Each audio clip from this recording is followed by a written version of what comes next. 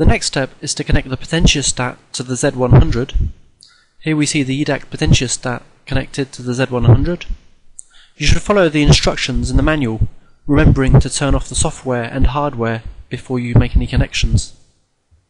When you start the Z100 Navigator software, it may take a while longer to start up because it's checking the potentiostat connected to the Z100.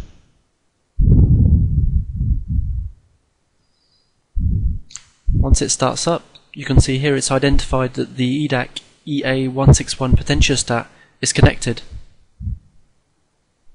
You should now connect the potentiostat to the Z100 test network. The green working clip goes on one side of the 5 kilo-ohm resistor. The red auxiliary and yellow reference go on the other side. We're now ready to run a blank test. This is to make minor corrections to the phase shift that occurs at higher frequencies. To do this, you should ensure that the loopback is unclicked.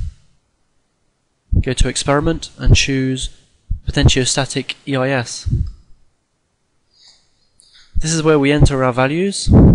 You should check that the cell is real cell, high stability is false, and the phase correction should be false. Here we choose our initial, mid, and final frequency. Because I'm using a EA161 potentiostat, I'm going to set the final frequency to 10 kHz.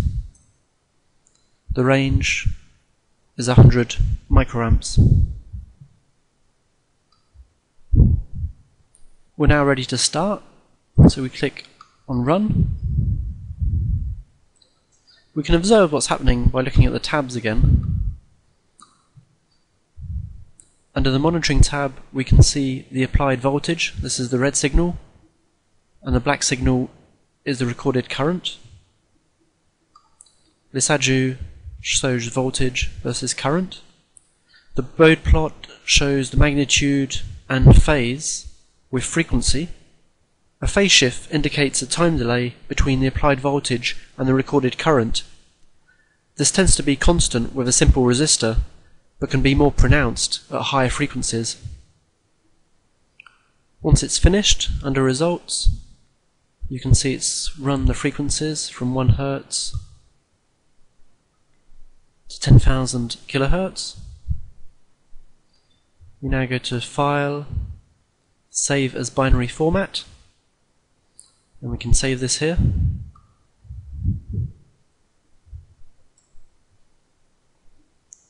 Under Tools, we now select Calibrate External PNG. We now double click on 0.1 in the bottom half of the screen, and we open the save file by choosing Select File, and this is the file we just ran.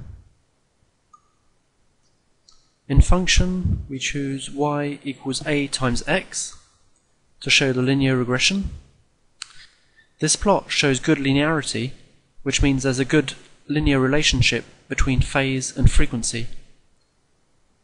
Note that this is a log-to-log plot. We now click OK and click on the right EEPROM to save the phase correction to the hardware. You can use this phase correction for any experiment using the same physical cable and instrument configuration. We now click OK,